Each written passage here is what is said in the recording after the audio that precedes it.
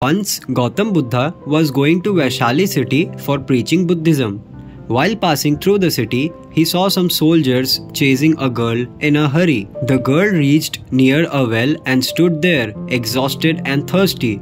Buddha called the girl to him and asked her to draw water from the well for both of them to drink.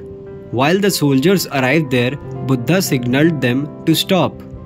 The girl hesitantly said, "Sir, I am an untouchable girl. If I draw water, it will become impure." Buddha replied, "My child, she is very thirsty. First, give her the water to drink." In the meantime, the king of Vaishali also arrived there. He greeted Buddha and offered scented water in golden bowls for them to drink. However, Buddha refused to take it.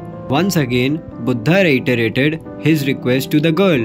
This time, the girl gathered courage, drew water from the well, drank it herself, and then offered it to Buddha to drink. After drinking the water, Buddha asked the girl about the reason for her fear. She replied, "Sir, I got an opportunity to sing in the king's court by chance. The king liked my song and rewarded me with a necklace, but someone informed him that I am an untouchable girl.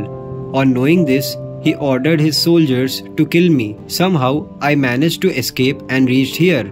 Upon hearing this, Buddha said, "Listen, king, I want you to always remember my words. A person's identity is not determined by their religion or their caste, but by their qualities and actions." You enjoyed the song sung by this girl with a sweet voice and appreciated it. She cannot be untouchable if her actions are so noble. You are the one who should be called untouchable, as you are filled with low thoughts and perform petty actions. You have introduced yourself as untouchable by your actions and thoughts. Feeling ashamed in front of Buddha, the king apologized with humility and asked for forgiveness. Then he left from there. So friends, the moral of the story is person become respected by their action and thoughts, not by their religion or caste.